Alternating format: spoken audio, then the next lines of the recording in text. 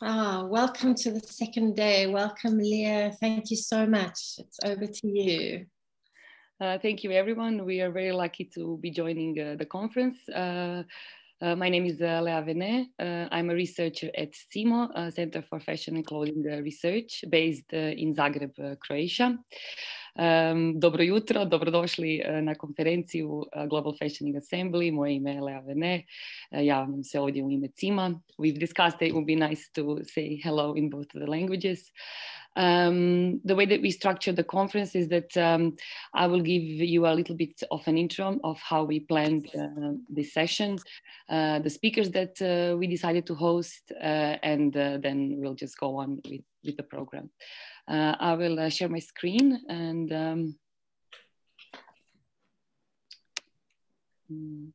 if I could just get the possibility to share the screen.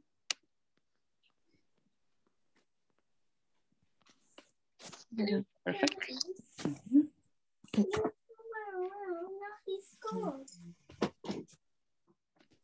He's going to. I hope you can see my screen. He did, but you were fast asleep. You were like this.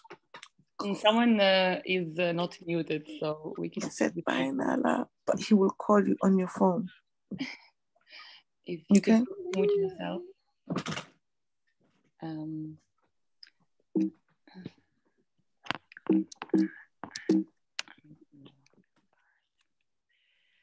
On behalf of CIMO for the Global Fashioning Assembly, we were discussing what would make sense to kind of curate as our panel that would kind of portray the best what we're currently doing and some of our projects, but also connect to what we did before. So CIMO was started back in 2013 as a non-profit and non-governmental organization.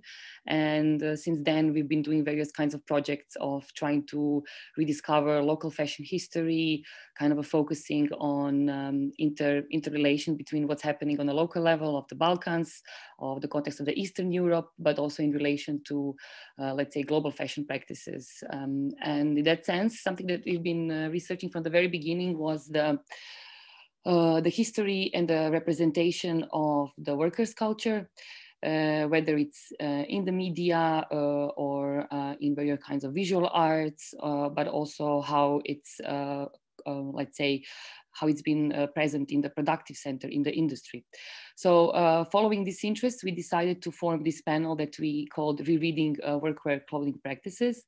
And we will try to connect some researchers, artists, curators that have been tackling this topic, that have been our collaborators from the very beginning, to kind of bring this topic closer to you. The speakers that we've invited today are Chiara Bonfiglioli. She's a lecturer and a researcher. She was specialized in her postdoctoral research here in Croatia, focused on the decline of the textile sector in the Balkans. So she will give us a little bit of a insight into that, specifically focusing on the female workers and how this is affected in the context of the gender. Then we've invited Maja Gecic, a professor at the Faculty of Arts and Crafts and Textile Design in Belgrade, but she's also an artist. 3 years ago, we collaborated with her on a project that we showed as an exhibition here in Zagreb. So she will speak about her own practice that relates to the textile histories, specifically, again, oriented towards the local textile sector. Then we've invited also Maja Arcabic. She's curator at the City Museum Zagreb, where she is working on collecting various kinds of elements of workwear related to the local industry sector. And we've been discussing with her a lot of what does it mean and how to collect workwear, what does it mean for the local industrial sector and industrial history. So she will be speaking a little bit about this. And finally, we've invited Ben, Cain, and Tina Gverovic, artistic duo. Ben is from UK and Tina is Croatian. And this year we are working with them. They're producing a project that's reflecting some of the workwear garments that are part of the Zagreb City Museum collection. But they've been generally revisiting what does it mean, this workwear in today's practice, how do we relate it to the fashion system, and what kind of a meaning or iconology does it bear. Also, we will, in between the speakers, I will jump in with a short film by Bruna Jakupovic, a young artist, currently student at the New Media Department. Last year with her, we also produced a film related to her grandmother's story about the experience of working in one of the textile industries here in Zagreb. For this introduction, I wanted to give you a little bit of an intro. What is our, let's say, what is our position as a center? What kind of topics we're interested in? And I wanted to give just a brief basic intro so all of the other speakers could kind of fill in and bring the story more up front. So as I said before, the way that we kind of started off as CIMO was to rethink this kind of a relation in between the dominant fashion center and these other fashion peripheries. What kind of stories, what kind of histories lie in the fashion peripheries, in order to kind of also decentralize this discourse around what is contemporary fashion, what is the fashion history, and how certain invisible, or let's say many times also silent stories can also come out. Also kind of to rethink and redistribute the idea of what are the hierarchies and how can we resist and in a way also transform them, by telling some local stories, by telling them first of all in the local language, because what we've noticed is that we are definitely missing these local written histories in Croatian. There's been very little produced, very little textbooks. So we realized there's definitely an area where we have to also jump in and start doing this research, but also to publish this research in English, because there's very limited materials related to, let's say, what is an Eastern European fashion, or how can we discuss it. A lot of these materials also come from the center, not exactly from where these case studies maybe lie. So we also realize this is where we have to work. I guess also thinking about some of the starting points of the Global Fashioning Assembly, some interest around also thinking beyond Eurocentric point of view. So even though Croatia is definitely part of the European Union, we are very much on the periphery. Our position is on the borders. And I guess with this position, we have a very interesting point of view where we are able to see what happens in the center, but by not exactly belonging to the center, we're also able to reflect and to see also the digested elements of the fashion system coming to the periphery, and in which way they are coming to life. Also, this position of European but not quite European on so many levels is also a point of view that I think could be very fruitful for the research that we want to do. One key concept that for us was quite relevant and I think was very interesting to bring into our research was the concept of self-colonization, something that we see very common in this part of Europe, where we are kind of very eager to mimic, to replicate some of the models that we see within the European centers or centers in the West. I guess we try to take this as a strategy that we cannot avoid, but also to critically reflect on it. So it's an important part of our research to see how this aspect of self-colonization is present. And something that I think is a base for the research that we're doing, and it's related to the political, social, and economical history of Eastern Europe, especially now I have to refer to the space of former Yugoslavia, is this kind of a history of non-aligned movement. Certain elements of this political gestures and the ethos present in the non-aligned movement is something that we see today as part of decolonial practices. And I think growing up or like having this legacy is definitely something that helps us rethink what kind of strategies we can reuse or rethink in today's curatorial research work.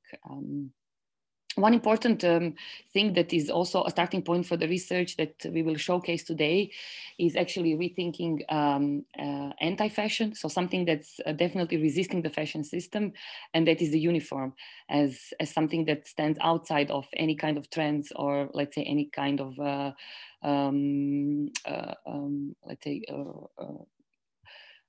legacies that are put up front maybe through fashion systems or any kind of current trends. So we were also thinking about how this everyday element of uniform is an important aspect of the research, because within CIMO practice, I guess we try to do a lot of work related to where does clothing fit everyday life, how can it represent the everyday life of a city, and discussing the uniform is necessarily discussing the modernization, industrialization, something that was relevant especially for the very center of Croatia, which is Zagreb as the capital, but also other cities where this industry was the element of modernization of certain places.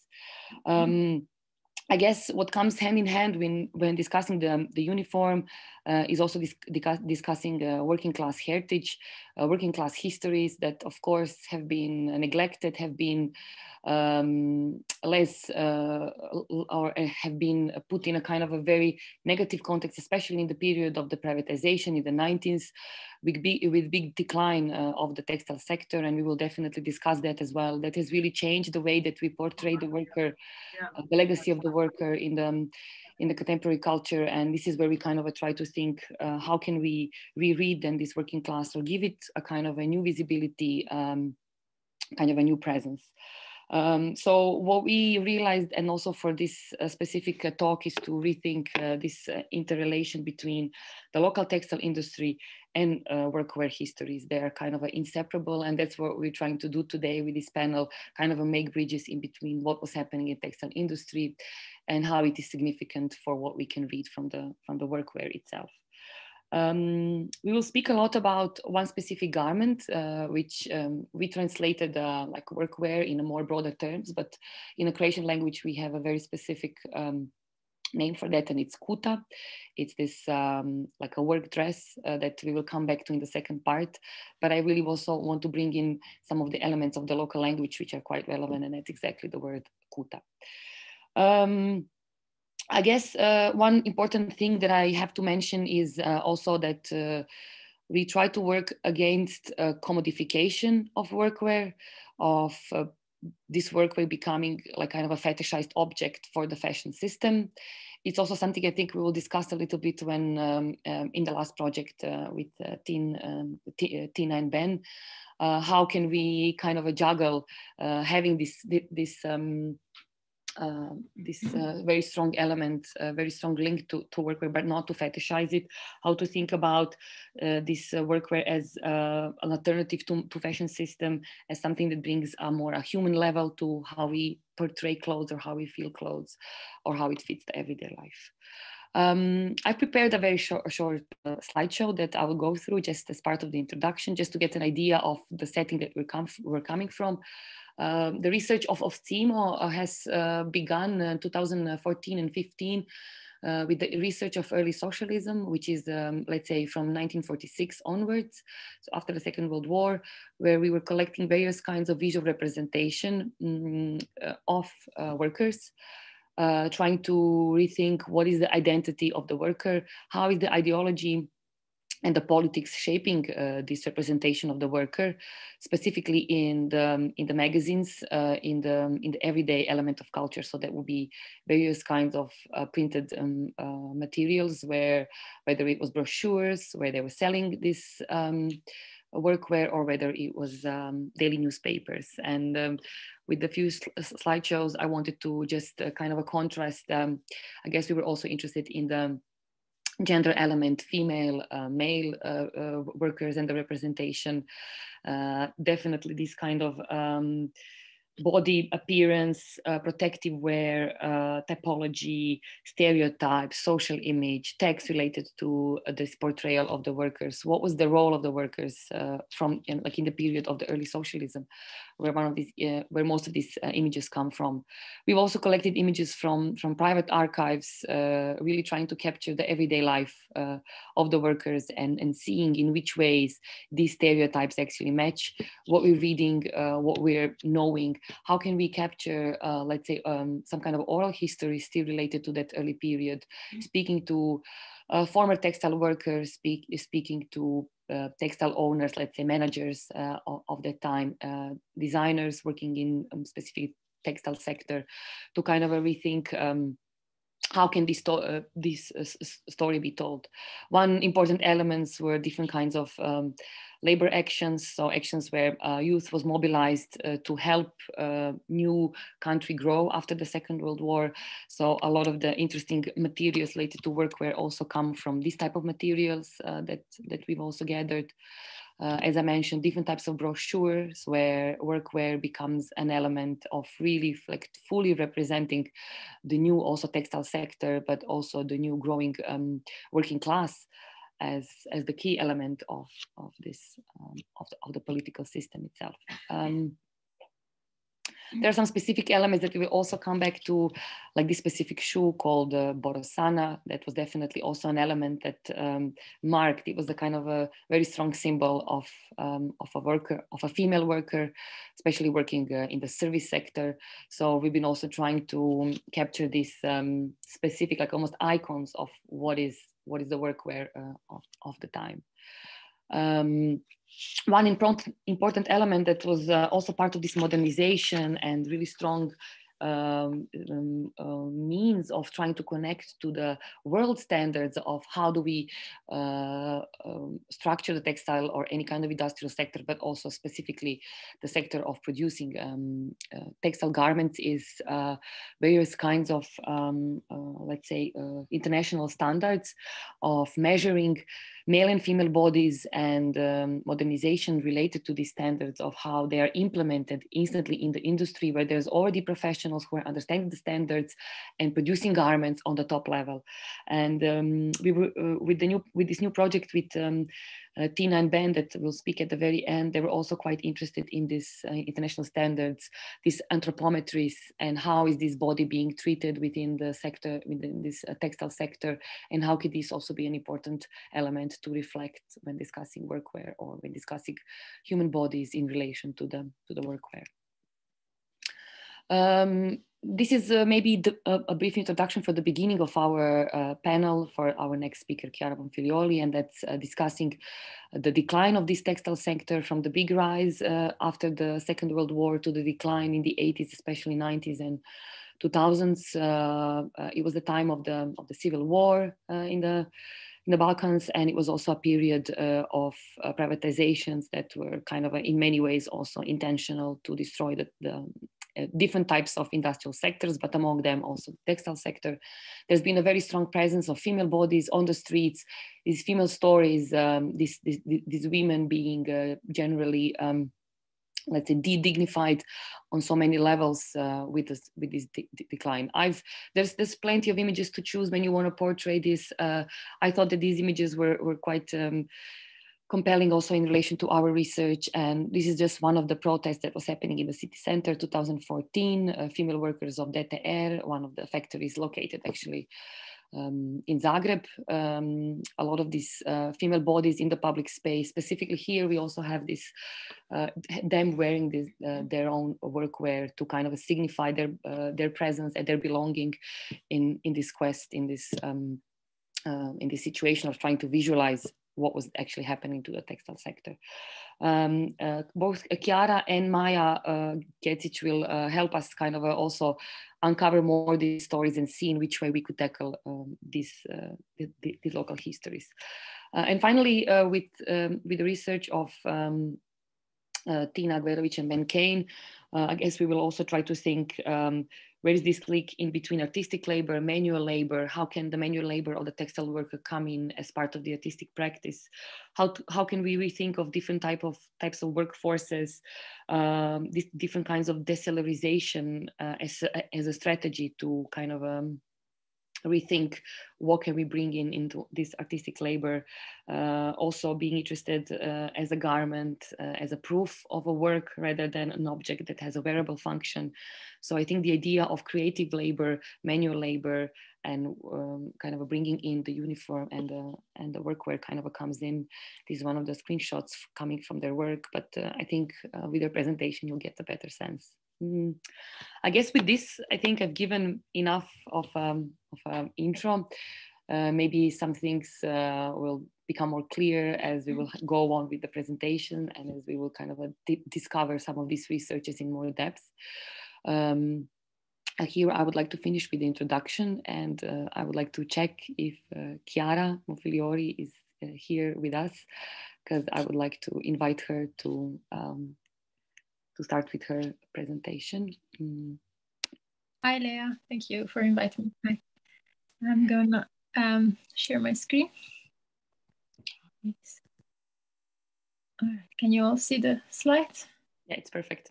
Perfect. Thank you so much. So I will start. So thank you for the introduction. I think you already gave us some elements to understand the context. And today I'm going to talk a bit about textile factories and their current industrial heritage in the post-Yugoslav space. And I think that CIMO work is really important to preserve this heritage. So just to start from this still, this is from the 2015 musical video Firma, or company, by the popular Croatian rock band Hladno Pivo. And in this video, workers from the industrialized factories take center stage, while the refrain of the song symbolizes the economic and social changes brought by post-socialist privatization and deindustrialization. The refrain of the song captures the economic and social changes of the last 30 years in the region, and it goes as follows: God, homeland, nation, all freeze, this is privatization. Free up space for 200 families. The song points at the predominance of conservative ideology under the nationalist regime of Franjo Tudjman, the first president of independent Croatia, who had famously announced that 200 families were supposed to take charge of the Croatian economy after the fall of socialism. Another verse of the song recalls how industrial companies collapse without firing a bullet, namely without any workers' resistance. The video that accompanies the song, however, adds a combative tone to the piece and relies on the static of workers' collective heroism, combativeness, and dignity. While members of the band sing in this workwear or blue-collar factory outfits, industrial workers appear in the video as dignified subjects, reciting their own narrative in between the song. Notably, there is this Kamensko worker that opens the video, Danica, and she said, we were good when we were enlarging the suits of politicians, even better when we sew a new one for them, as they could not fit the old ones. And where are we now? This quote comes from a very real and very metaphorical story of a finance minister who kept bringing his suit to the Kamensko textile workers for them to fix it because it was growing larger and larger, while workers in the meantime were growing thinner and thinner due to their unpaid wages and their subsequent hunger strike that they engaged in 2010 to reclaim their unpaid wages. As another worker declared during the strike, when we were sewing in 3 shifts for the army during the Homeland War, then we were a European fashion house. And when we were sewing tailored suits for the first Croatian president, we were also a European fashion house. But now when we ask for unpaid wages, we are only the house of European shame. The industrial heritage of textile factories with a predominantly female force is perhaps less visible than the heritage of male-based heavy industry in the region. But nonetheless, it's a very significant one, given that textile factories were one of the main sites of industrial employment for working class women during the socialist period, symbolizing women's emancipation and the modernization of gender relations. Almost every small center in socialist Yugoslavia had its own textile factory. And when doing research for my project, almost every friend or acquaintance in the region had a female relative, a mother, a grandmother, an aunt who used to work in a textile factory. In the process of post-socialist transition, around 500,000 or let's say 400,000 jobs were lost in the industry, which is now extremely limited in post-Yugoslav states, except for Serbia and North Macedonia. The process of deindustrialization and ruination, which affected textile factories and which resulted in a devaluation of women's industrial employment, has been at the core of different artistic and activist projects in recent years. Most of these initiatives, led by a young generation of activists who came of age after socialism, have been aimed at recovering the lost archives of the industrialized factories and the lost memories of former workers hit by privatization, often their mothers, fathers as well, because men were also working in these factories, and relatives of the young activists in questions. The younger generation are clearly interested in learning more about the social welfare and job security enjoyed by the older generations, which became almost unimaginable and difficult to articulate in contemporary post-Yugoslav societies. Kinga Pozniak has observed similar forms of intergenerational transmission in her ethnography of the post-industrial town of Nowa Huta in Poland, where young people revive the legacies of work and community ties in order to cope with increasing precariousness and unemployment. Such initiatives have also denounced the criminal privatization. That was a term that I kept hearing when I was doing my research. The criminal privatization practice is characteristic of post-socialism, which has been particularly brutal in the former Yugoslavia due to the parallel process of economic and social dispossession that happened during the breakup of the country. So you had this moment of extreme upheaval during the war when the workers are also having many difficulties to resist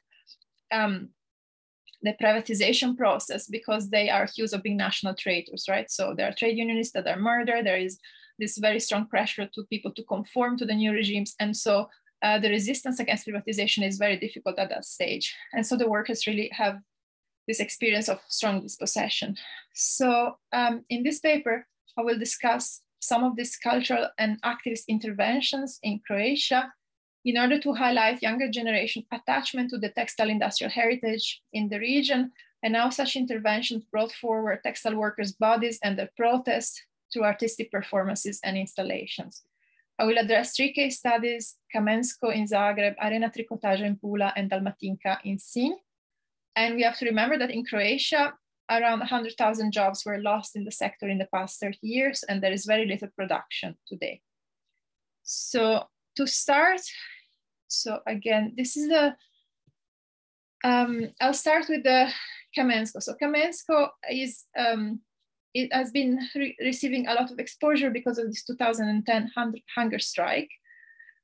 In late socialism, the Kamensko factory employed up to 2,600 workers in its Zagreb plant, and it was exporting mainly to Western Europe. In 1993, the factory was privatized through the shareholder system. And after 2005, when the sale of factory shares to outsiders was permitted, one of the directors started to sell his share on the market. And so construction companies bought most of the shares because this factory building was in the center of the capital in Zagreb. And so it was really something that was seen as profitable for real estate investment. After 2006, the factory started to accumulate losses, and as a result of intricate financial speculations linked to this tycoon named Miroslav Kutle, the factory went bust. So in 2009, as a result of such privatization, wage payments started to be delayed for the remaining 400 some workers.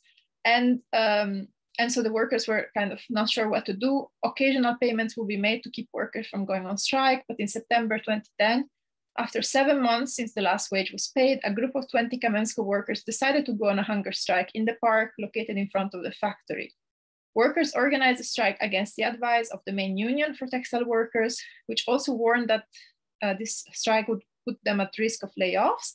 And so what they did was to keep working during the day and then sitting in the park during the night and not eating. So that was the kind of struggle. And despite the lack of union support, workers received support from civil society activists and students, especially since the real estate speculation linked to Kamensko were seen as connected to the wider right to the city movement.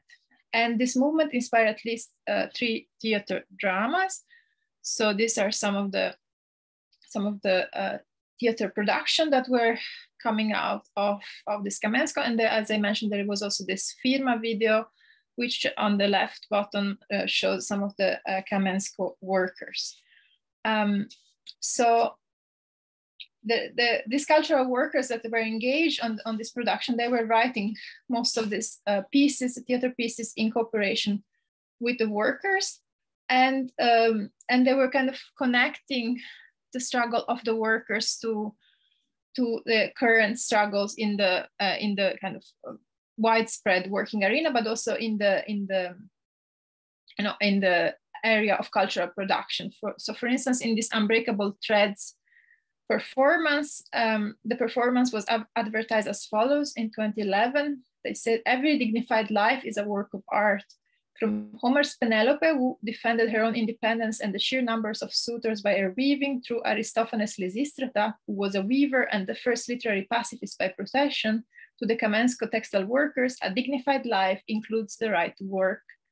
And we must knowledge of how deeply intertwined our lives are. Ariadne's thread led Theseus out of the labyrinth.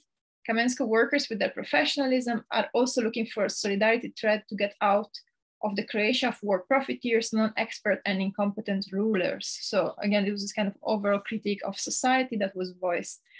one positive outcome that is to be mentioned is that some of the workers that were laid off, they stuck together and they created this Udruga or NGO that is doing small repairs and is suing for the local community. And so they get some orders by activist groups, and they kind of keep this kind of community alive. And this was done largely to make sure that some of the women who were laid off could reach their retirement age. Okay, let me know if I'm going too much over time. I can also cut a bit. So another case study is the one of Arena Tricotaja or Arena Knitwear Factory in Pula. And here I put some of the production because they had this beautiful knitwear fashion. The Arena Knitwear Factory was founded in 1947, just after the war. And its production was exported all over the world. And it came to employ around 800 workers during socialism. Arena was declared bankrupt in 2014 after several years of mismanagement and indebtedness. And there was also some element of speculation there because the factory was just in front of the harbor in Pula, and Pula is a touristic town. So there were definitely some ideas about how to convert this building. And the remaining 62 workers had to carry out a 3-month strike in 2014 to receive the official declaration of bankruptcy, because until it wasn't declared bankrupt, they couldn't ask for social welfare. Like Kamensko workers, Arena workers started striking out of desperation after their wages were not paid for 8 months, right? So beside the workers who lost their jobs, the bankruptcy also hit hard the pensioners of Arena, because this was a factory that had an internal bank. So a lot of pensioners, they invested their money in this internal bank and the money disappeared. So this was not an enormous amount for Western standards, but for some of these women, it was really their life savings. And so they were really desperate. In front of the factory during the strike in February, a former worker in tears testified that she'd been saving for 25 years and that their 40,000 kuna or 5,000 euro approximately disappeared without a trace. The value of the saving contained in the bank was about 6 million kuna or around 800,000 euros, so almost like $1 million. While important amounts gathered from the sale of Arena shops were also missing. So there was this kind of big gap in money, and the pensioners and the workers, they got the worst of it. And even if the Arena strike was less visible in national media than Kamensko, Arena workers gathered a considerable amount of local solidarity and media attention, particularly on the 8th of March 2014 demonstration, during which there was a gathering in front of the factory which denounced privatization. And during this demonstration, there was also this catwalk on strike. So that was the poster of the 8th of March, and there was this catwalk on strike. So Modna Revija Štrajku, they were showcasing the garments. So in the back, you see up the stairs, there are some of the workers wearing the knitwear from the factory. And then there is also this person on the left is activist and singer Enna Jurcan, and she sang this traditional Italian folk song La Lega, which says, although we are women, we are not afraid. For the love of our children, we join the union, which is a famous song from Bertolucci movie Novecento, and a traditional song of struggle from the female rice growers of the Po Valley in Italy. And after this event, this choir, this Praxa, continued as an activist choir that performs around Croatia on 1st of May, 8th of March, and this moments of collective remembrance of worker struggle. Okay, and a last case study is the factory Dalmatinka in Sinj. The Dalmatinka was founded in 1951. So it was a conservative rural area, and most of the community there was opposing the fact that young women were working outside the home, especially the fact that they were doing the night shift was seen as especially as very problematic. So people in the villages would talk of the factory as a whorehouse. The night shift in particular caused moral panic. The spinning mill, however, eventually grew to a factory of over 2,000 workers, contributing to the development of the local region. Besides its avant-garde facilities, Dalmatinka also sponsored the construction of housing for workers, as the other factories, and of various sport facilities, such as an Olympic swimming pool that is seen as the pride of local inhabitants. During the war, due to the closeness of Sinj to the front, the war, I'm talking the war of the 90s, so the war of the breakup of Yugoslavia. The factory temporarily served as a refuge for the local hospital, including the maternity ward, so that one former worker we met during our visit revealed that she had given birth within the factory itself in wartime. After the war, the Dalmatinka spinning mill gradually accumulated debts and finally went bankrupt in 2001. In 2004, two Italian entrepreneurs privatized the property. They bought it and they tried to relaunch production. They were supposed to, but instead they speculated on the remaining stocks and avoided paying the workers for months until bankruptcy was finally finalized in 2008. The history and legacy of Dalmatinka has been researched in depth by cultural activists Nikola Križanac, Dragana Modric, Jelena Pavlinušić, and Silvia Milic. Besides collecting archive material, personal photographs, and oral history interviews, the group also produced a short documentary with former Dalmatinka workers titled What Did Our Dalmatinka, the documentary is something else, and then they did also an exhibition called What Did Our Dalmatinka Gave to Us, Što je nama naša Dalmatinka dala, on the history of the factory. Countering social amnesia about the socialist period, the project addressed issues of housing, condition, community building, solidarity, and women's position in society, especially this that the factory had for such a rural community. Together with activists linked to the project, I collected testimonies such as the one of Natasha, who stated, Dalmatinka was the mother of all the inhabitants of the city of Sinj and of its surroundings. She fed us, our children, our grandchildren, and we had a future. However, the war came and things did not stay like that. While we worked, there was welfare for all, possibilities, good wages, houses were built, and the future of our children was built. Now the factory is so abandoned, so pillaged, so destroyed that it is terrible and ugly to tell our children and grandchildren that we once worked there. So there is a destruction also of this memory of dignified work at a certain level. When I visited Sinj, the factory was abandoned and in disrepair. That was 2016. And lately, the factory was demolished, part of it at least, to build a wedding hall in its place. Young generations' renewed interest in workers' lives in the socialist and post-socialist era is connected to recent social mobilizations, as well as to young people's daily experience of unemployment and precariousness. The exploration of workers' existence in capitalist time is part of a wider interrogation of the meaning of life and labor in the post-industrial and post-Fordist era. Also, the dignity of industrial labor is being reaffirmed, and so is the sacrifice of the thousands of textile workers who engaged in industrial labor in the past decades, as well as the fundamental role played by industrial sites in the modernization of gender relations and in the affirmation of women as equal citizens. And this is very important, this idea that women were equal and that their role as workers were equal. And that's something that's kind of got lost in the transition. This devaluation of workers, like of female workers, was really part of this retraditionalization of gender relations. Such issues were hinted at so this is the Dalmatinka exhibition. It was very successful.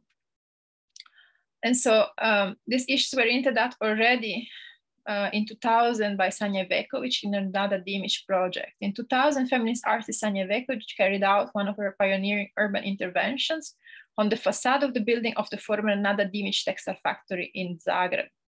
The factory, named after a young anti-fascist heroine killed during World War II, employed up to 1,700 women during socialism.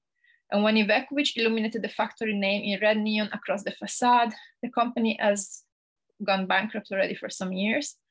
The building, an example of industrial architecture from the beginning of the 20th century, had been abandoned for several years as well. The artists organized free legal advice in that process for the factory female workers who had lost their jobs.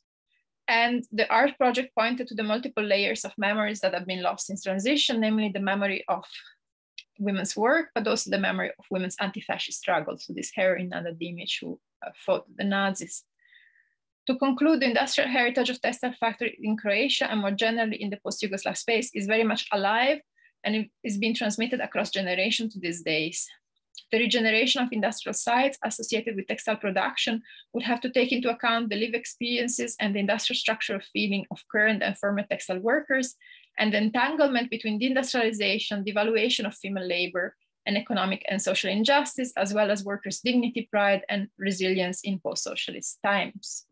Right. Thank you so much for your attention. Thank you, Chiara.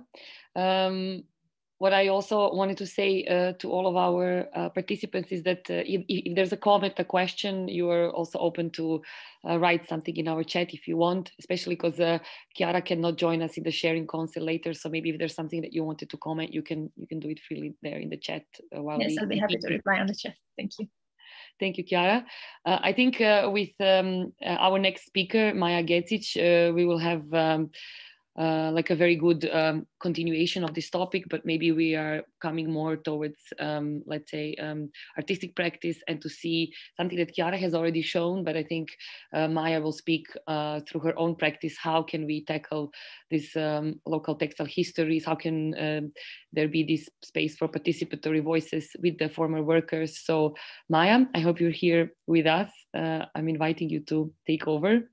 Thank you, Lea. Yes, I am. Do you mind if I don't show myself at the video? Because I have issues with presenting myself at the video, but I will share my screen. Is that okay? Yeah, I think it's fine. Okay, thank you. Wait. Just let's see if I manage to enter full screen. Just a second.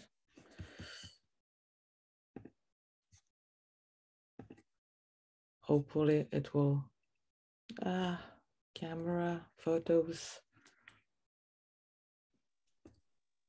In case it's complicated, I could also share, I have your PowerPoint, so I could also share it. Can I then, that's the thing, can I just then do the slides, or will you then, because I will do it. I have to do it. If I share it, then I have to change the slides. You can give me a hint on how you want me to do it, or you can try once again. So I think you should just press the green share screen button. Yeah, that I did, but just it shows me a desktop and then open. When you click on that, you have to click another, you have to make another click. I did. Just a second, because this is a new laptop, basically. That's the maybe problem. Just a second. Privacy. Why doesn't it give me? Aha, desktop. Let's see. If I knew that this could be complicated.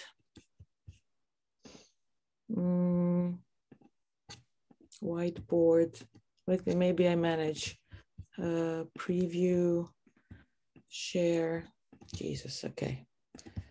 File, enter full screen. And then I can't show it, basically. Well, okay, then maybe, I'm sorry, now this will be... Okay, no worries. I will do it through my computer, and you can give me just a hint when you want me to change the slide, okay? Yes. Okay, okay.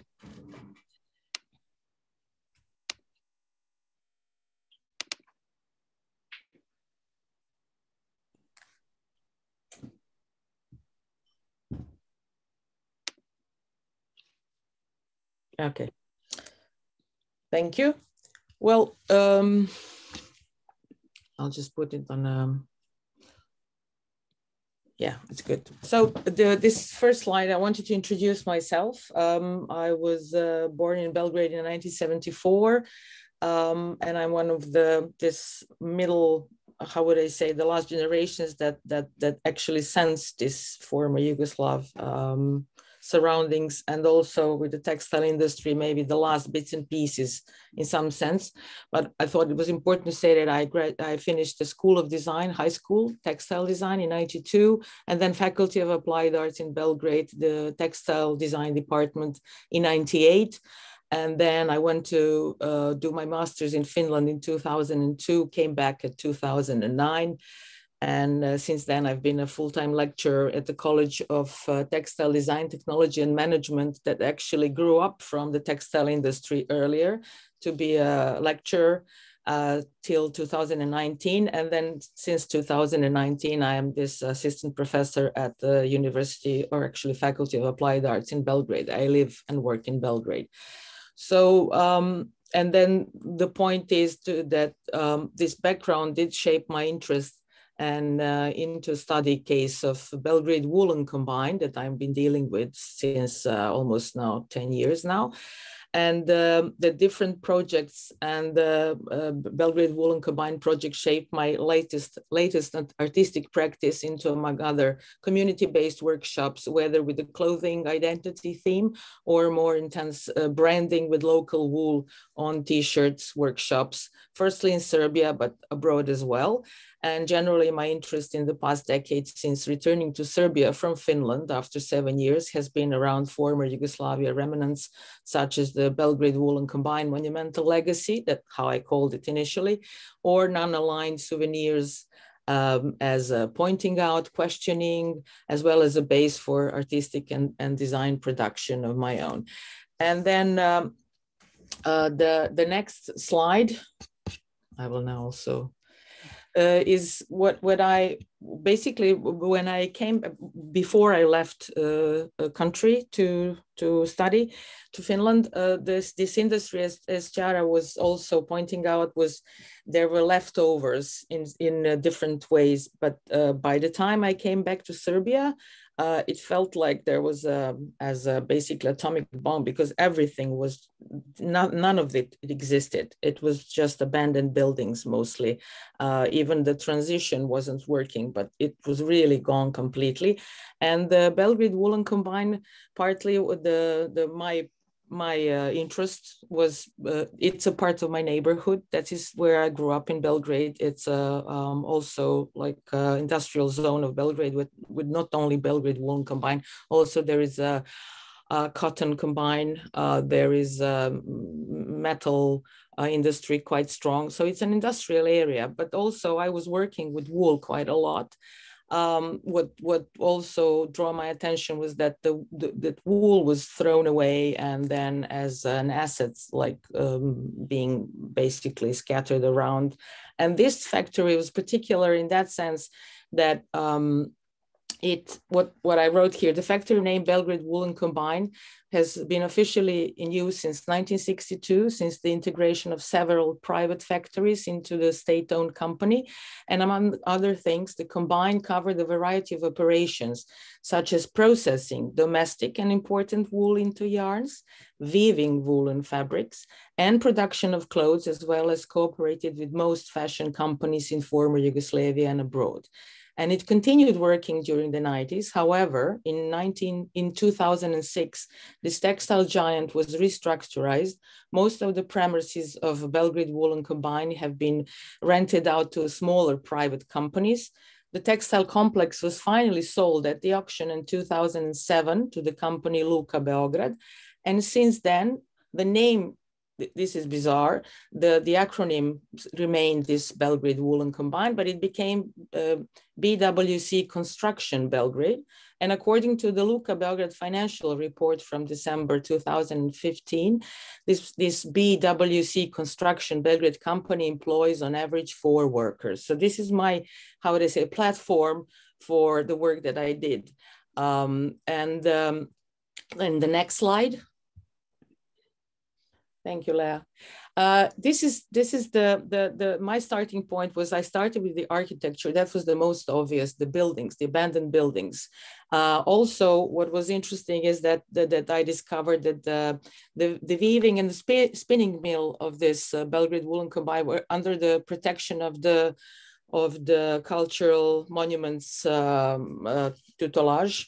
And basically nobody could touch it, even it was sold out. These buildings had to remain the way they are. They were important in different ways and levels and architecturally. So that was another thing. And at the time I was there, it was still not completely sold out. So these premises were rented out to the smaller companies. So it's been used like that. The one thing that was for me problematic, that I couldn't approach and take photos, like documented in that sense, because I wasn't sure what I want to do with it as an artist, because that's the way how I function. And it was an interesting theme in general.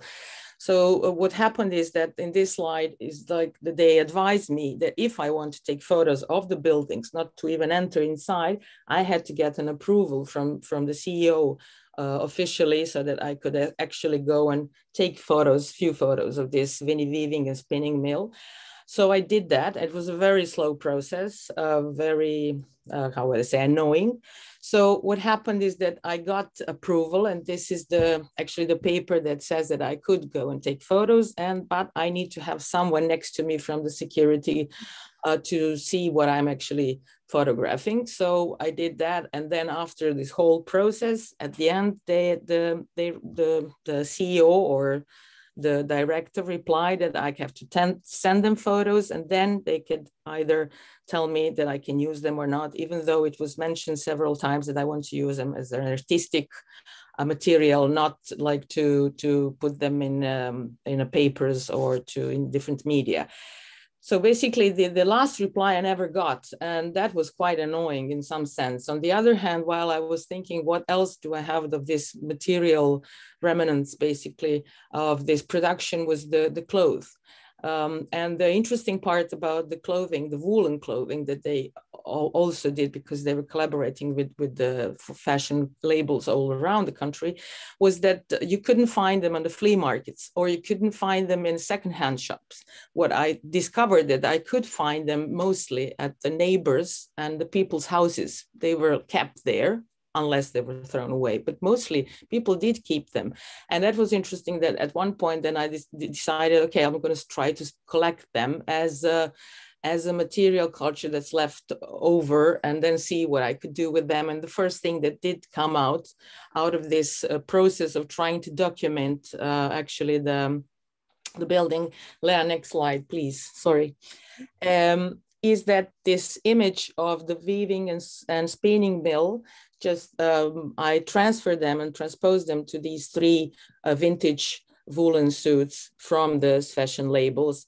And in that sense, no one could say anything, but I marked them. And then the image of what's left over of that building, which is in a pretty bad condition, you can even see it in this screen print, remained and then exhibited more than several times in various occasions, basically.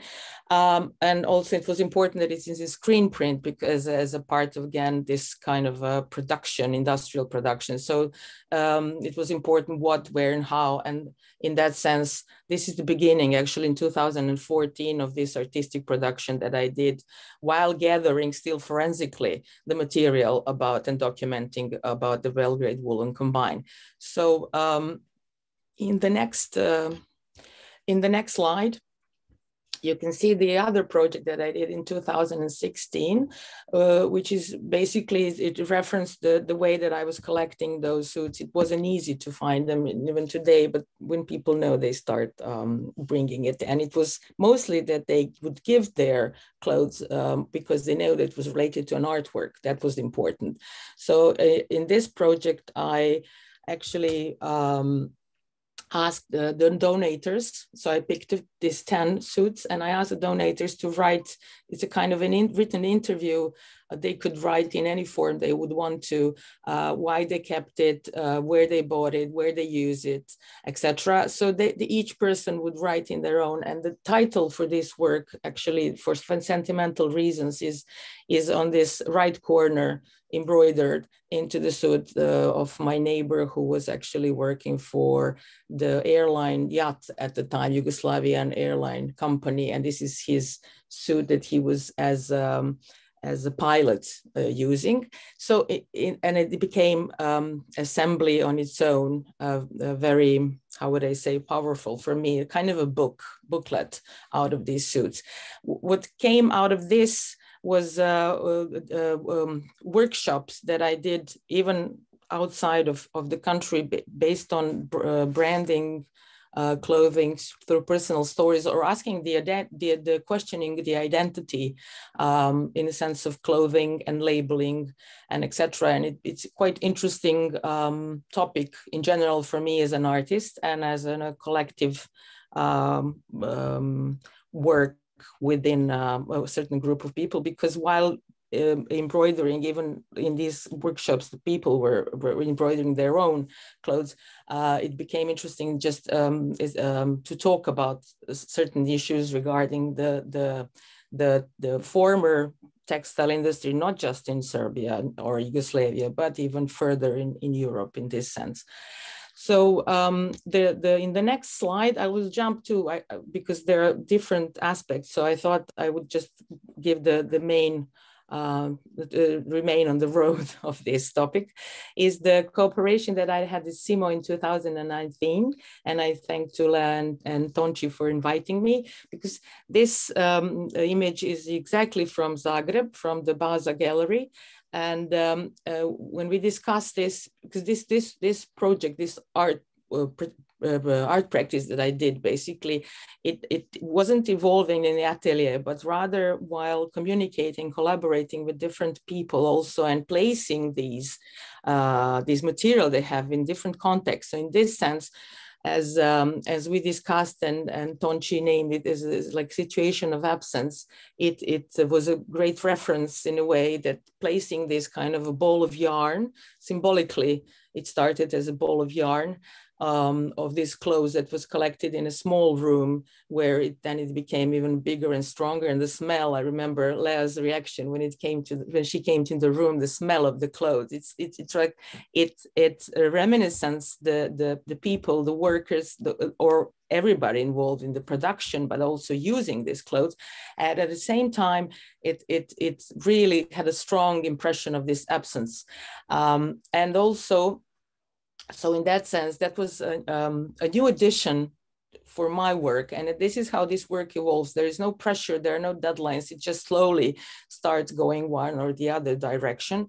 So in that sense, we'll go back to this, but in the next slide, you will see the latest, artistic production that basically I used in the beginning of this year, one of those vintage clothes. And the title of this work is Mimicry, is like mimicking, stuffing it with this snow, and placing and positioning it in different positions in front of the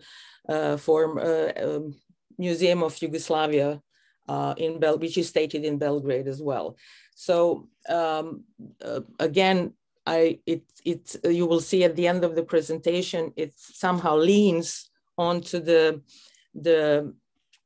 documents that I made before, and the talks that I had with CIMO, and this, referring to this absence that is basically occupying these kind of materials that I have, the documentation that I have in the form of materials of suits and woolen clothing. So basically, just a second. So that's one perspective, and I'll go back to it at the second part of the presentation. And the other one, which was driving me quite a lot as an artist, and it was quite fulfilling, and it still is actually. It's another point where this work started at 2016 as a workshop, as an activity in the gallery. What was the idea was not to put, just to show to the public those documentation that I have and the artworks that I made, but to actively make them participants into the whole theme.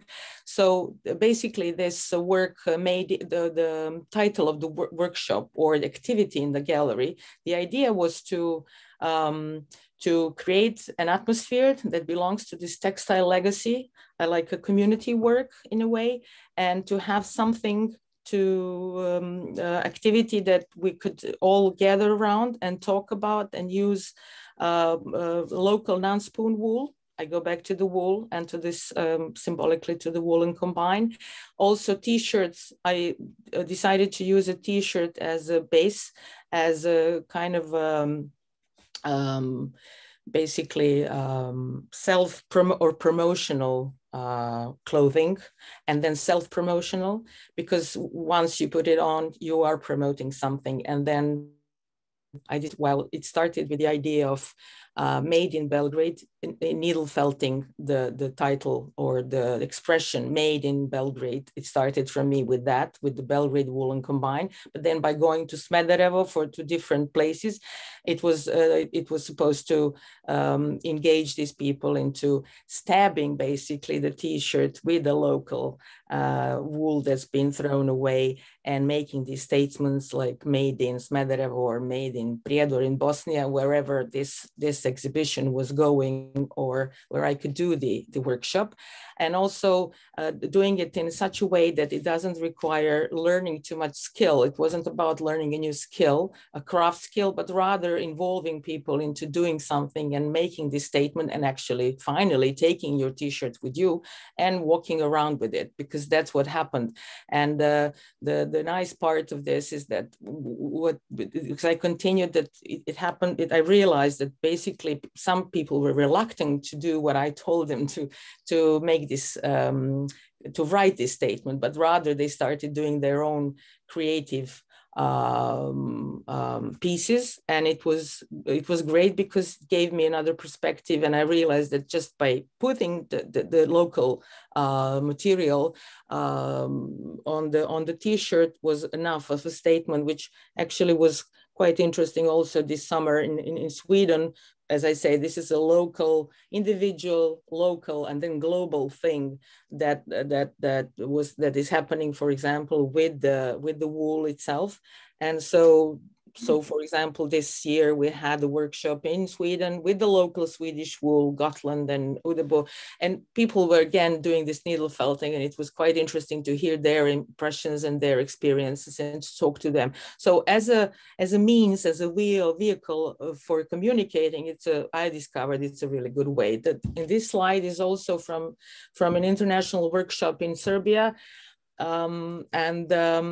it was artistic work, international actually colony. So there were lots of my colleagues, and it's a birthplace of Vuk Karadžić, the person who actually helped build our Cyrillic, and also was collecting lots of folk wisdom. So the whole place is filled with this. And as a part of the work I started the needle felting these sayings, these folk wisdoms, and then the other colleagues started contributing. So basically this is a collaborative work, and in that sense this kind of a workshop really work, because it just starts making things and also talking about it. So it's I see it as a very good way of communicating and spreading the how would I say, questioning, talking about it, and just working within that field in that sense. And then this is the latest one where the GIF animation is, I'm going back and forth with my work. So this is the latest one that I did, and a GIF animation made, where I'm needle felting made in Belgrade.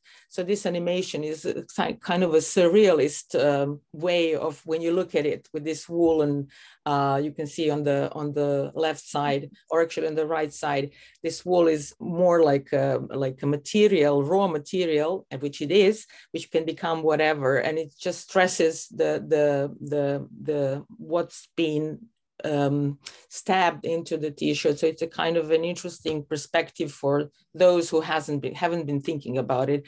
And let's see where it goes. And then with the next slide, we go back to Baza, to Zagreb, what I spoke before about the situation of absence, and then the documentary that I made, actually talking with the four former workers. It was then important to go back to these 4 workers that remained working at the Belgrade Woolen Combined Construction Company.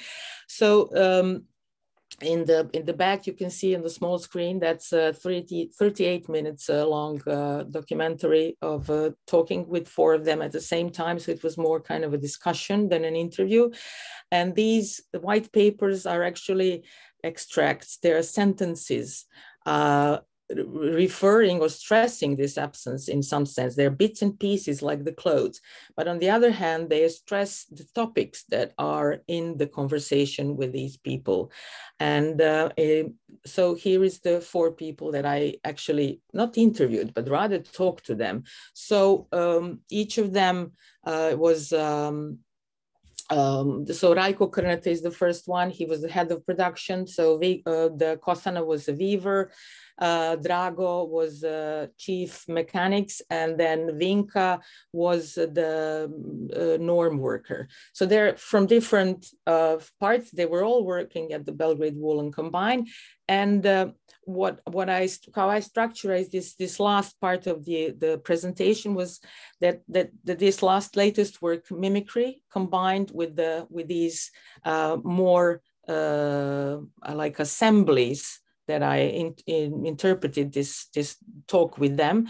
I will read them. I decided not to present you the video, but rather to read bits and bigger pieces so that you get an idea of what was for me still most interesting, and I still haven't used because there are so many layers basically regarding this the whole, as Chiara was talking about, there are so many different layers that one could work with, but let's see where this goes to. But in this sense, what I extracted now very nicely leans on this mimicry suit. So I will just slowly read them, so you will have you'll get an impression of what still will be my, how would I say, inspiration for the other work, and also regarding the textile industry.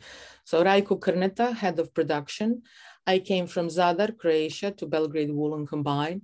I applied for a textile school, you know, and I had a certain sense for it. Maybe it was not my first choice at the beginning, but I fell in love with textiles. So I decided to go to Technical Textiles High School in Varaždin, Croatia. I'm going to be well-dressed. I'll be dandy, trendy guy. Those were my childhood fantasies. So those ideas dragged me into the textile. I came to the Combine in 1959 as an assistant production manager in charge of the spinning mill for military purposes when I was 23 years old. I went to school to Zagreb and Varaždin, and later in Belgrade, I studied at the textile college while working. This Woolen Combine had a wide range of products. Just to note that in the former Yugoslavia, it was the only major producer of interfacing fabrics. It is a great pity that at least small plants were not left so that the new generation could go to practice in the future. So this is Rajko. Vinka, a normative planner. I was born at the Drina Valley, border of Serbia and Bosnia, but I graduated from elementary, high school, and also working in the textile cotton industry in Cain, Slovenia. After that, I came to Belgrade and got recruited at the Belgrade Woolen Combine, first as a worker in a mill in 3 shifts, 3 or 4 months. After, I worked as a recording clerk, as an accountant, and then I transferred to the planning norms department, where I worked until retirement. I was hired in 1974 by Remetic, actually my uncle. I was always sorry for the worker. He was paid the least for actually producing the goods, and somehow it didn't make sense for me. I was attracted by the idea that textiles will never stop working because you always have to be dressed, and there will always be a need for that. That's what I thought. Otherwise, I wanted to go for a kindergarten teacher. And my father says, why would you deal with children when you can go and where you can create something? Dragoljub Kuvelic, head weaver. I got a job in 1960s. I worked as a weaver first, and then skilled worker. Came from Bijelo Polje, Montenegro, but I somehow accidentally came to Belgrade. I was in the Bačka district, Vojvodina, Serbia, and there was a bad storm, and I was on the way home, but there was no transportation, and my cousins asked me if I would like to work and sent me to a man, head of the personnel department, and told me what and how to apply. It was hard to become a resident of Belgrade. This was the worst problem, becoming a resident, and I've done that and immediately started working. But when I started, I regretted it, but I was ashamed to leave them. Wow, oh my God, oh, that dust, that banging, I regretted it. But little by little, I got used to the atmosphere in the factory and remained there. Kosana Todorovic, weaver. I was born near Šabac, Serbia. I finished textile high school in 1961 in Belgrade. I got a job immediately. At the time, one did not have to wait long for work. Then I came to the company. I worked in the textile factory in 3, sometimes 4 shifts. I lived in a hotel for singles. I was at first working on the old looms, then on the new. And then so for a while, I worked on the control. This was my boss, pointing at Rajko. So I worked at the loom the whole time till I was retired. From 1961 till 1989, I worked as a weaver. Maja, I'm sorry to jump in, but we are a little bit coming tight with time. So I just wanted to ask you. No, there are these 4 slides. We don't have to read it. These are like more just combination of what they were saying. You will see on the next one. So I'm reading them basically, and that's, you can read them later if you want to. It's more about how like the demography of Belgrade, how it was lived, and what was interesting for me from these talks with them. I think we could definitely come back to your work in the discussion later on. I hope you will stay with us after we are done. Yes. With... I'm sorry if I remain too long. No, it's fine. I think it was very relevant to hear some of these voices that you've been collecting. I was just thinking, because I knew that there was more of the situation coming up. So I thought that we could continue or maybe come back to these stories also later. Thank you. Thanks a lot. Yeah, definitely we will come back to Maja's work in the discussion. There was one thing that I wanted to also show you before we move to our next speaker, and it's a short film by young artist Bruna Jakupovic. I mentioned it in the introduction.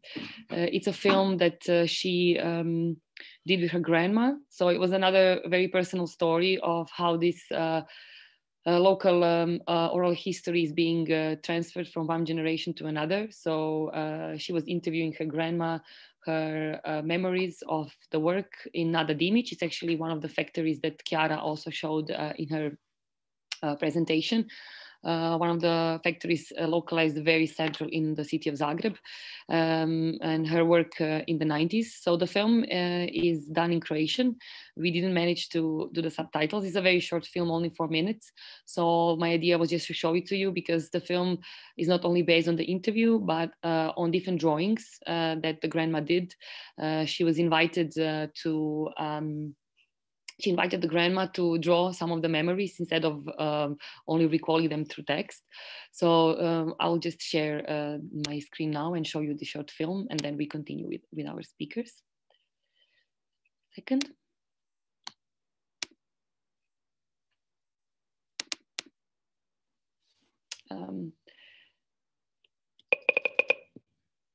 The sound is also a little bit low, so. But anyways, it's in Croatian, so probably, anyways, wouldn't make a difference. Bili smo velika familija I moglo bi se reći na rubu siromaštvu, Cain, pošto je isti.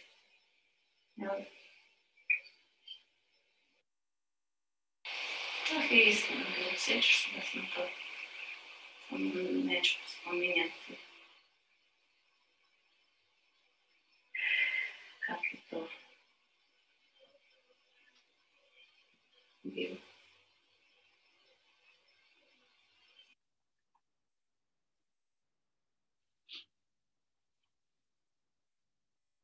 Čak smo I za NATO radili jednu debelu rukavicu samo sa palcem, bez prsti, da to je ta. Imali smo te pomoćne stolove gdje smo bale slagali,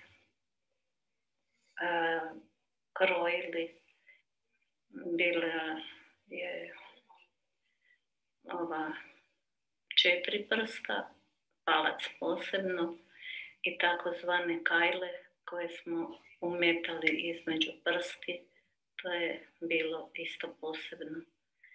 I to je bio mali proizvod, nisu ljudi htjeli raditi u tom pogonu. Dobili smo kute, borosane i počeli raditi bez puno priče. Bila je dobra žena. Lijepo nas je primila i bili smo zadovoljni. I nismo se previše za Niš interesirali jer bile smo sve mlade, iz škole smo izašle i nije nas to tako. Ali s vremenom smo shvatili da su tu presudne norme s kojima su nas oni vezali za stolac.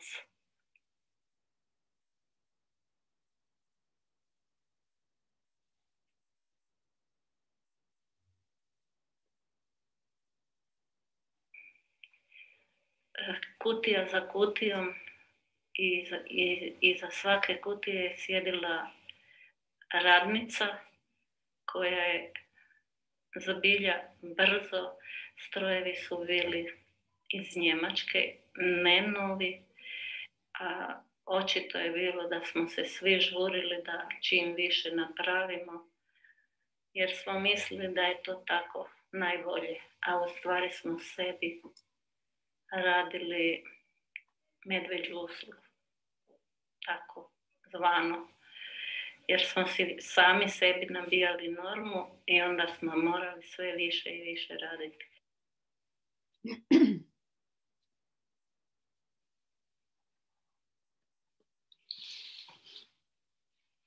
Iskreno rečeno, nismo nikad bili zadovoljni sa svojom plaćom, jer smo bili na najnižoj plaći u Zagrebu.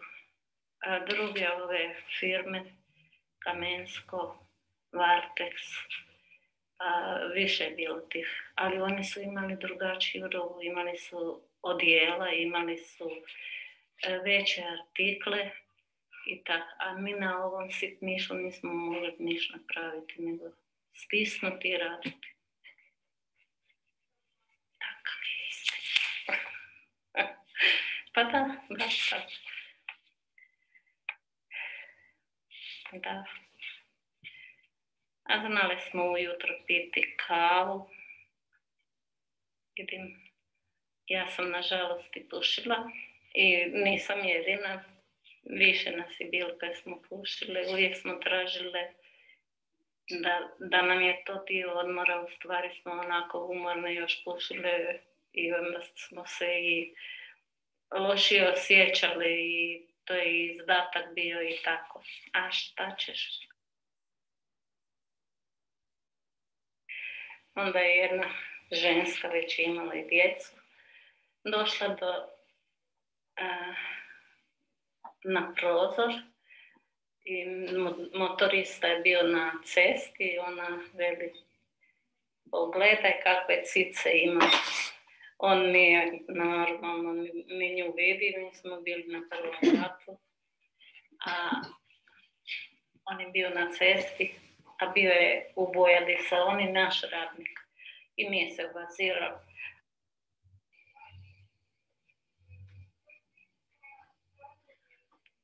Tako one su stalno htjele da ja dođem k njima i im to pomoći, da dobimo svi isti dan plaću. A u kancelariji da. I bile su ugodne i ja sam s njima imala isto dobar odnos kak i sa radnicama u šivaoni i u krojnici. Brojali smo plaće u koverte. Jer nije bilo, onda je bilo tako. Moja početna plaća je bila 31.000 dinara. A sad ko je prebacio normu, imali je malo i više. Ili bilo je i malo manje. Ove starije žene nisu mogli tako raditi ko mi mlađi. A ne samo da su plaće kasnile, nego te plaće su nam davali u bonovima i to 2 mjeseca smo čekali te bonove za koje ja nisam mogla. Željela sam si kupiti cepter posuđe, ali nisam od 2 plaće mogla kupiti taj set posuđa. To vam je bilo 4 komada s poklopcima, ali ja to nisam mogla i bila sam jako žalosna, a i nama je povukla bolje artikle i mogli smo kupiti za te bonove špeceraj ili neke glupe proizvode koje su oni čuvali godinama isto, koji mi neke u skladištima. I tako sam bila žalosna i čak sam se plakala kad nisam mogla to ostvariti bar za 2 mjeseca. Nije pošteno što to govorim, ali je tako bilo. I onda po ljeti. To je bio tako naporan rad.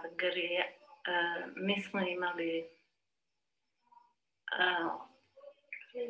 klimu, bila je neka stara klima i onda su došli neki radnici koji su nam to sve razbili gore po nečijoj naredbi, a mi smo se rastapali kako je nama bilo vruće.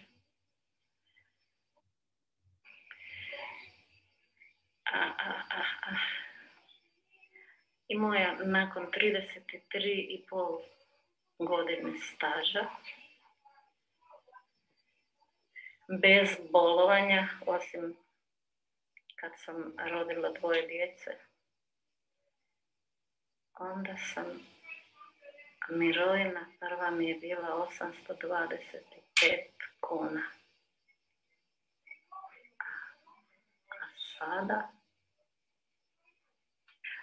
A sada imam od 98.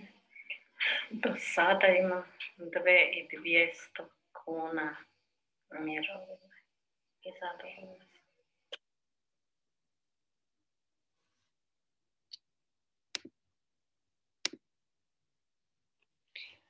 I also hope that maybe there will be time to come back to some of the elements also narrated in the film. It's like, yeah, the everyday life, the cost of the pension of a textile worker, working conditions, safety in the workplace, all narrated in a very informal manner in the sense of like granddaughter and grandmother sitting together.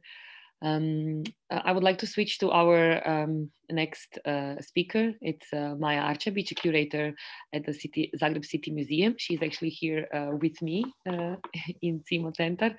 I would like her to now bring us a little bit closer to workwear. What does workwear mean within the context of a museum collection? And also her work was also a base for the research that we are doing with Tina Gverovic and Cain, so their talk will connect well with Maja. So Maja, I'm going to just move the computer a little bit. And I'll just share the screen.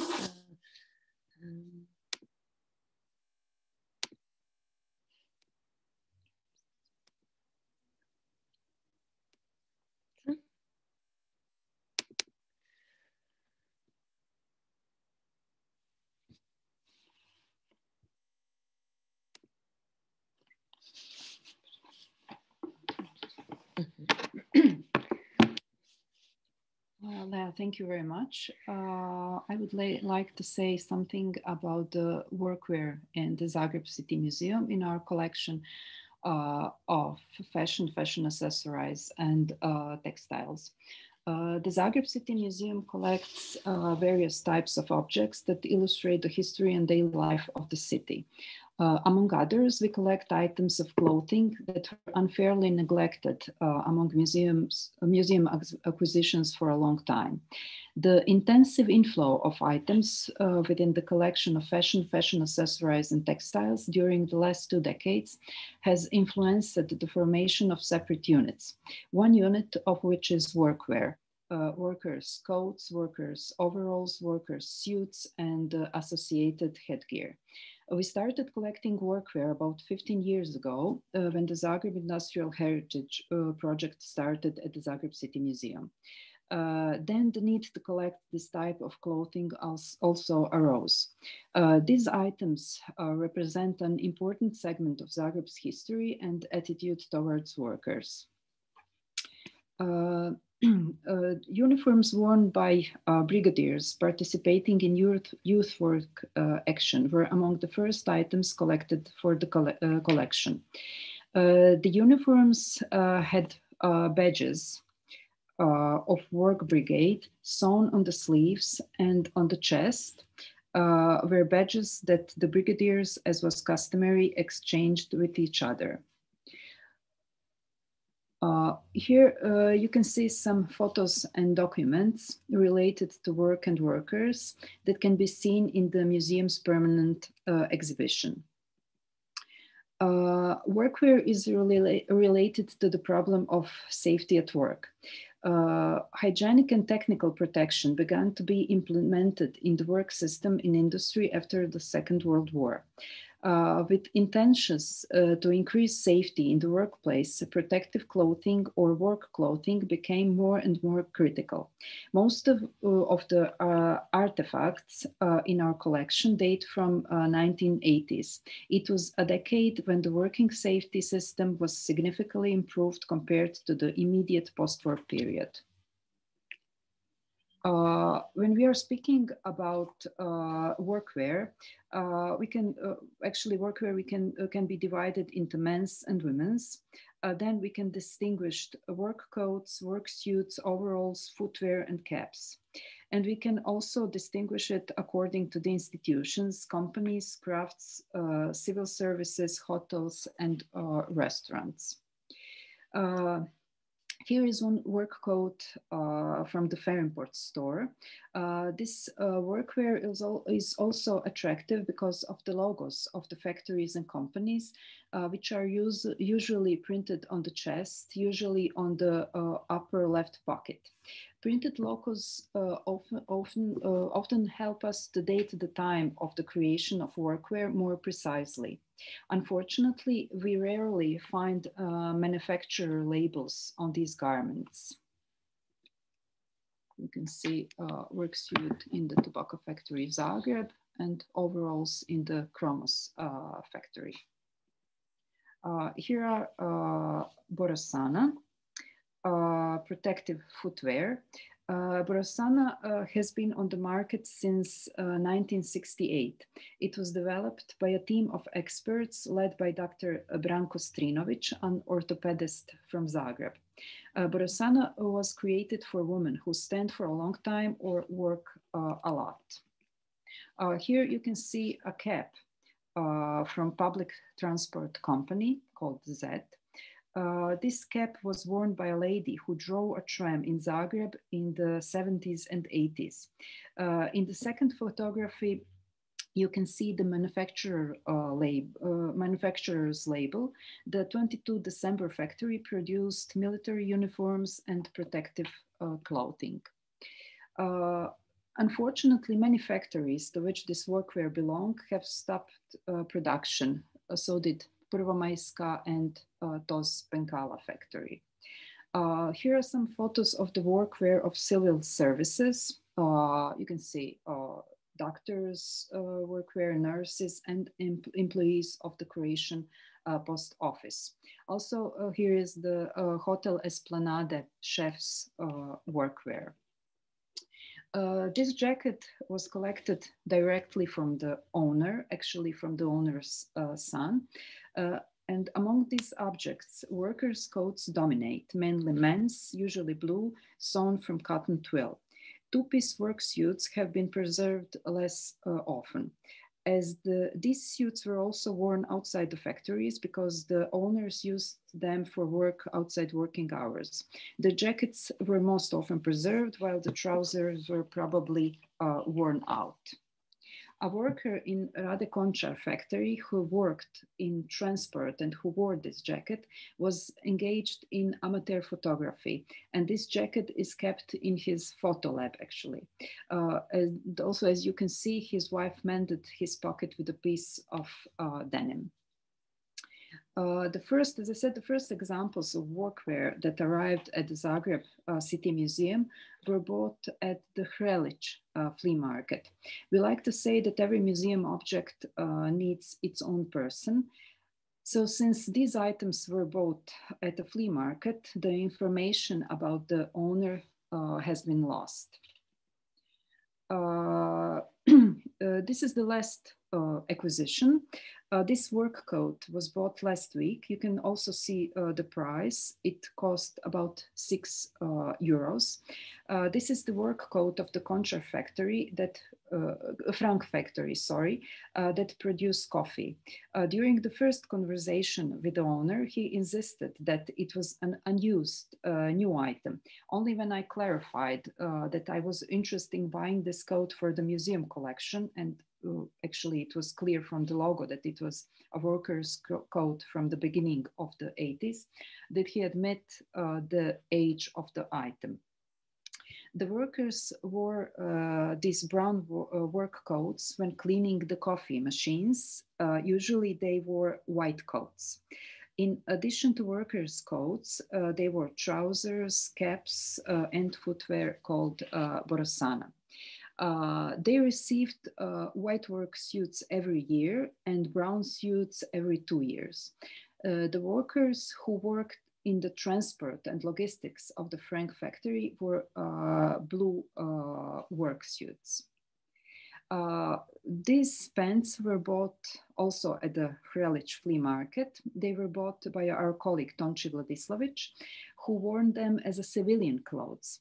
A few months ago, he donated these pants to the Zagreb City Museum. Next week, we are opening in Zagreb City Museum, we are opening an exhibition about Zagreb's firefighters.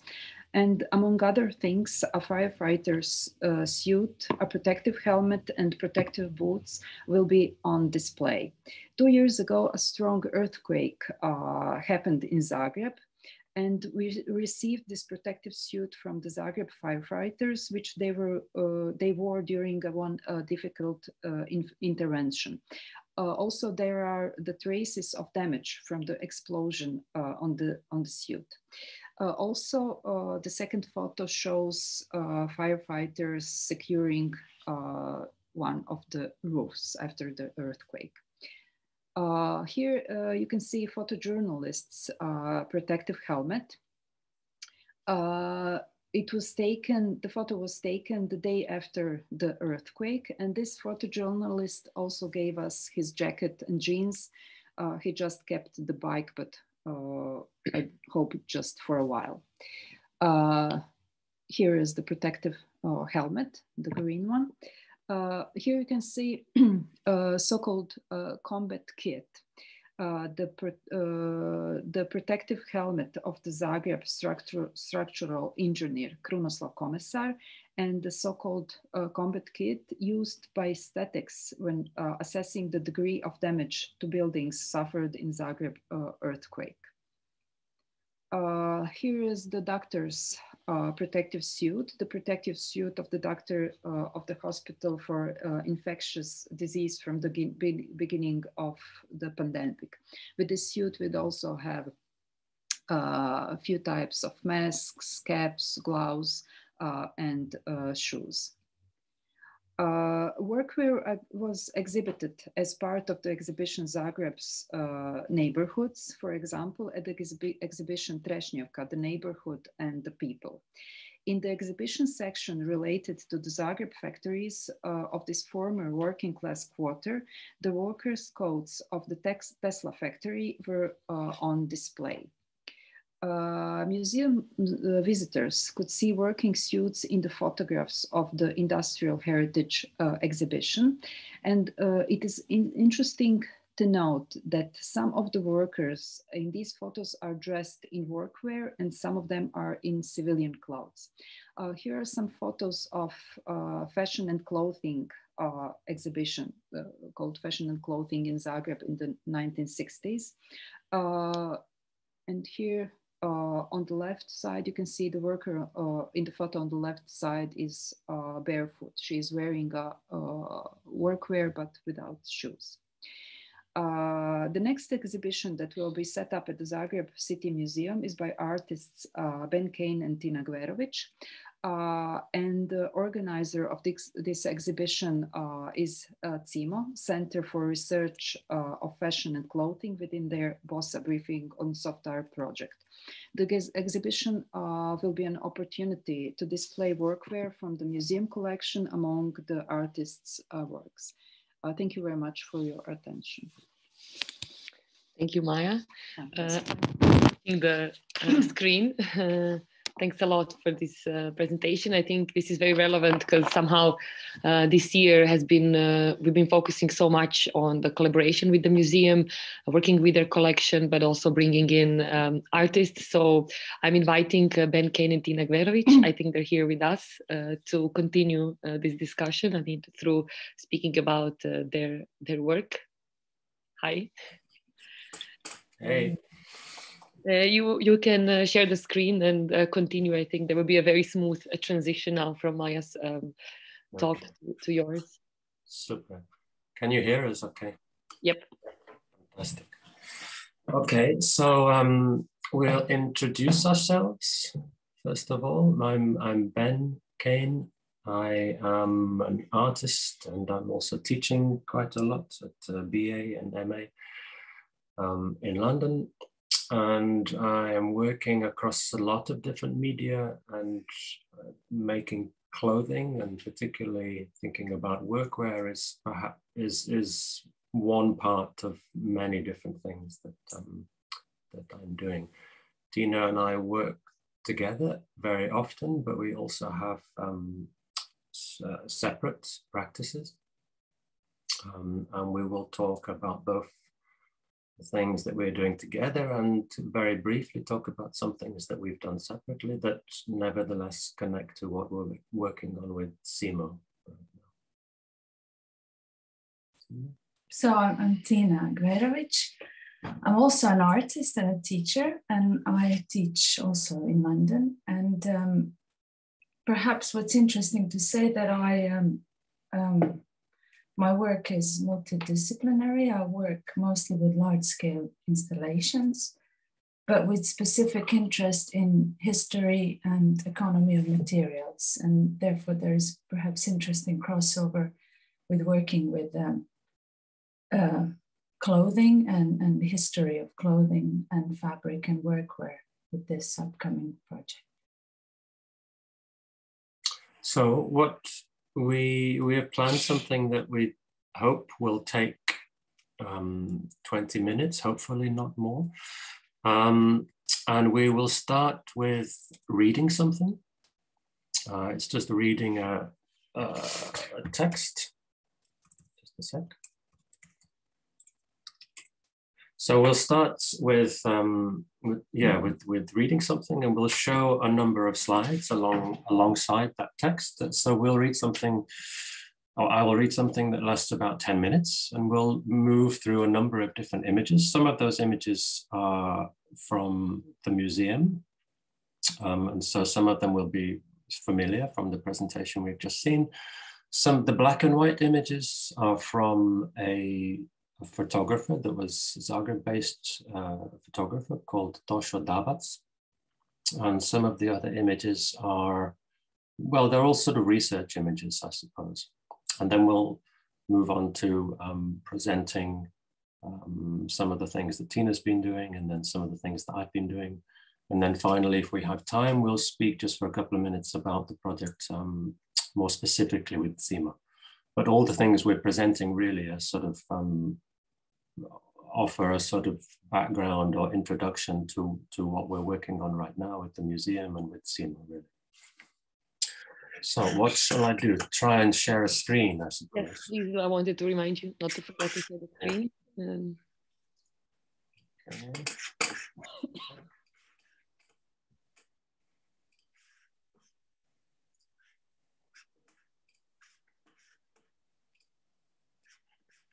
it works. Is that working okay? Mm-hmm.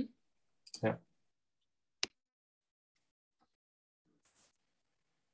So you should see a woman on the screen measuring something. Yep, that's visible. Fantastic, okay. So what do we think traditional workwear is? What does it signify? What sorts of activity or subjectivity might we associate with workwear? Perhaps it's the design and the physical quality of the workwear that influences the wearer's understanding of what that workwear means. And it's the design that influences our perception of the wearer. Twill that's a generation or more old, worn and washed hundreds of times, resulting in a second skin that knows your body and how it wants to move. Can we distinguish between workwear that's used for wearing to work and workwear that's worn for leisure? It's probably the difficulty of not being able to distinguish between work and leisure that is what draws us to want to examine workwear as a subject. Good design and good quality fabrics are more comfortable and more enjoyable to wear. Good design helps to make the wearer feel at home in the clothes and in turn, to some extent, at home in the job, because the manager's investment in the clothing, in ergonomics, in fabrics, translates to investment in the worker. Poor design and poor fabrics represent a disregard for the worker or the wearer. And in this is revealed a toxic relationship between workers and those who manage them. When you're wearing workwear, you're announcing something. You're performing the worker. You're representing the employer, the industry you're part of. You're saying that you're at work, in service, that you're essentially being directed by someone or something else. That something else might be a machine that demands a specific sequence of bodily moves. Like S&M bondage wear, workwear can restrict the body in a way that suggests domination and control. Is it useful to think about mapping the pleasures of bondage and fetish wear onto contemporary workwear? Clothing might discipline the body, and if so, we might want to think about whether or not that discipline is welcome. Workwear, perhaps good quality workwear, also carries a dignity with it, and the belonging that the workwear indicates might be a source of pride and solidarity in equality. Do all forms of workwear protect and unify? Does contemporary faux, fake workwear that's made for the fashion industry, also protect and unify? Does not for work workwear announce the same thing as genuine workwear? It doesn't, but it might want to. Workwear offers the wearer temporary authority, anonymity, a mask, the relief of not operating as an independent or solely responsible individual, but rather as an objective operative. In contemporary working conditions and everyday life, being able to make meaningful decisions, being powerful, can be hard to come by, and political agency and financial freedom are scarce. With this in mind, workwear might offer elevation or relief. The dispossessed. Does workwear offer belonging? These are a whole series of badges that would be worn by workers on workwear, and they are images of organizations, of companies, of firms. And again, this is a collection which is in the archive of the museum, City of Zagreb Museum.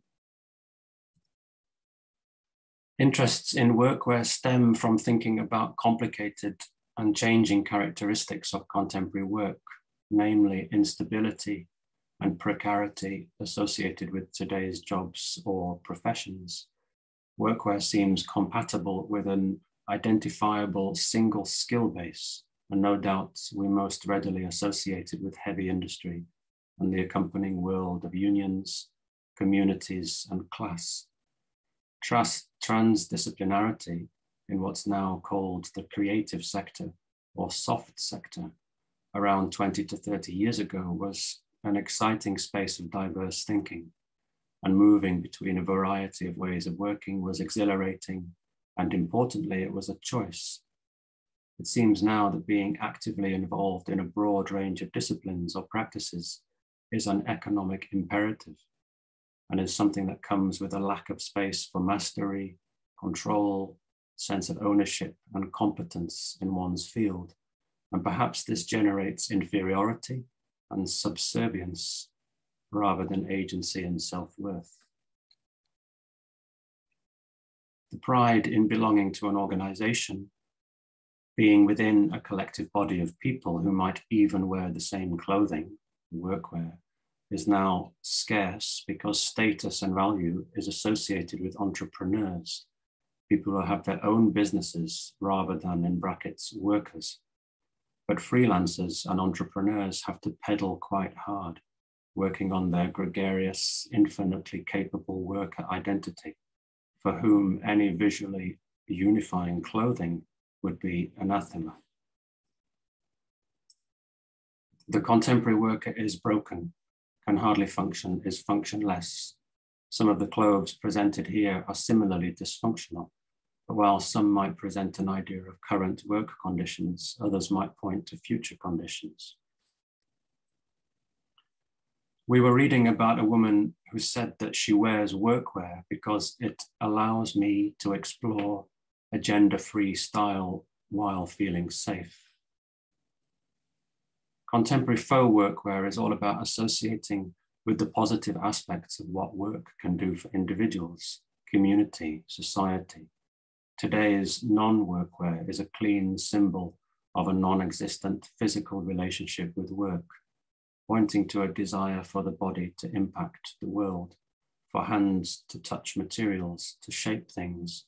It's a sign of community, and amidst a dearth of quotidian craft-related, not artisan, which is quite different, production in the workplace, it's an emblem of need and nostalgia. It's anti-capitalist, and this is paradoxical. It's inevitably about class war, desiring commonality, equality, but people also wear faux workwear because they don't want to make creative decisions about which clothes to wear. Today's fashion workwear that has nothing to do with work is often dull, mundane, characterless, which in itself is a statement. The wearer wants to express a refusal of radical individualism and a market that's saturated with choice. Do they want to say, I align with the working class, or at least with worker solidarity, unions and the left? Doubtful. But few people wear workwear to work anymore, and the definition of the working class is no longer aligned with the sorts of industry that require workwear, or at least certainly not the type that's found in high street and high-end fashion stores. It's romantic, honesty, safety, trust. The pieces that combine traditional workwear with abstract shapes, such as large, square, oblong sheets, refer to the idea of workplaces that demand ultra-flexible workers, able to fit into any format instantly, to morph, to be chameleon, to be super adaptive. Today's job market can be quite opaque. What do people actually do to make money? There are few clearly defined roles now. In workwear, color is all about categorization, departments, positions, hierarchies, clearly defined roles. The indigo dye of blue workwear jackets sought to mask the dirt and grease that would result from the work environment. This was especially important when the frequent washing of clothing was not possible or extremely labor intensive. workwear is attractive because it's about identity and livelihoods, because it contains complex ideas about our changing idea of what work is, because it's inevitably about class, because it expresses a desire to work differently and to imagine a different societal structure that's focused on communality, egalitarianism, and the worker's agency. Because it performs non-spectacular consumption, because it allows us to think about how we work now, how we worked previously, and how we might work in the future. And the question of how we work is the question of how we live and how we relate to others. The questions about workwear are questions about exploitation, overproduction, toxic progress, all sorts of injustice, because workwear is a space of protection, care for bodies and care for workers, because workwear is about conditioning the body as well as care. It's about oppression and constriction. Wage bondage and S&M bondage are close. This is a hat which is not made by us, it's made by an organization in London called IDEA. So we're finishing there with just that first bit of reading and some images associated. And now we're going to move on to Tina, who's going to show a series of slides, just around 5 or 6 or something like that. Life of a thread, or being woven into a form. Fabric was manually dyed and re-dyed to create a distorted effect, a double layer, a shattered form, then packed, then shipped, then sold in small quantities. A move towards better labor protection also comes as the attitudes of many younger generations have changed. Unlike their parents who believed that hard work pays off, there has been a growing sense of dissatisfaction among exhausted youth who see little reward in doing the same. Some are so disillusioned that the lie flat has gained traction in recent months, referring to the idea that people should not overwork and instead be content with more attainable achievements. So, as if folded into a sleep, she continued with the motions of threading the needle, pushing it evenly through the soft weaves of the fabric. Loop after loop, the waves of the fabric enclosing into a shape form. No more cutout pieces with sharp edges, only smooth lines. Frame was needed to keep it all in place. Drift, no longer sustainable, interconnected, tied, woven through the netting, holding each other, together in one place. Bodies of fabric, or bodiless fabric, or fabric longing for bodies.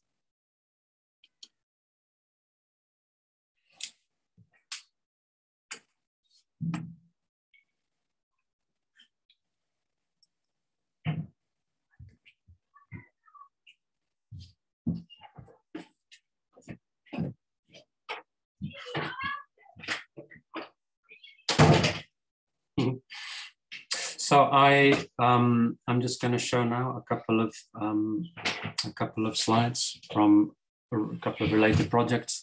This is it's housed in a museum. It's it's a museum of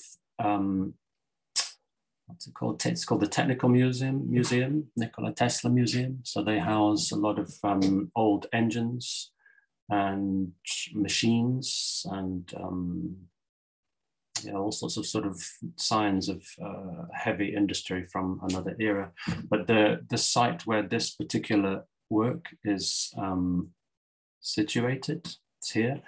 It's in a large sort of hall space that was a factory. And then later on, it was, I believe, it had a few different incarnations. It was a squat at some point, this space, and it was also a supermarket. And then it later became a museum. So it's one of those sort of sites, like many contemporary art sites, that sort of moved through this process of, you know, from heavy industry to creative industry. And that backdrop, that sort of context was important for this work. It's a series of pieces of clothing that were found. They're all sort of from the 70s and 80s that were never worn, and they are spliced with a number of different large sheets of fabric, cotton fabric, different colors. So they're just sort of mostly cut in half and then spliced together with bits of fabric. Some of these pieces you saw in the slides that we showed initially, worn by a woman called Maja Gecic. So it's on a specially made frame, a powder coated frame, and it was housed in the middle of this in this factory in Zagreb, ex-factory, now museum. This is a piece of work that I made very recently, maybe a week or two ago. So the piece before in Zagreb was maybe a couple of years ago. This is just a couple of weeks ago. It's made, all of the pieces are made by a clothing company based in Čačak in Serbia. So it's this piece was part of an exhibition, a biennale that took place in Čačak. It's called Nadezhda Petrovic Biennale. So I asked the company to make a number of different workwear pieces, but asked them to make whole pieces, but also to give just all the sort of separate parts that would make up a single piece of classic sort of workwear coat. And then all of those pieces are displayed in different ways on this metal and concrete, these metal and concrete structures. So it's all using pieces of fabric that Tina or I have used before in other work, and we have recycled it and dyed it, colored it. So it's all anyway dead stock and old material. There are also a number of clay pieces that you can just about see on them, ceramics pieces that are like collars, like blue collars. Like many other towns, there was right in the very center of the town. There are a lot of enormous factories, and they really mark the identity of the town, I suppose. But not surprisingly, all of those factories are now defunct. So in ethnographic museums around the world, of course in Čačak as well, we see these small armies of ancient bodies poised on top of thin metal rods, which are sunk into weighted bases. This method of display is also employed in this installation, although in this case beneath a fairy tale canopy of Ficus elastica decora. The fragments of blue fabric and ceramic displayed on the concrete and steel mannequins might be remnants from another time, possibly recalling nostalgic notions of labor and associated solidarity, but equally they might be records of contemporary experiences of work, distressed, disassembled, dismantled, and marked by chameleon and multifaceted identities. This is Mary, again, the same model as in some of the images from before. And Mary is here standing in a factory on the outskirts of Zagreb. It's a factory that produced paint. And it's, I don't know exactly when, but I think in the late 80s, it was already no longer functioning. And the entire factory, several floors, is, as you can see, falling to pieces. And it's covered with pigment. The entire factory has, there's different colors on different levels and in different spaces of the factory. And I made a number of different work coats specifically for this photo shoot and for that environment.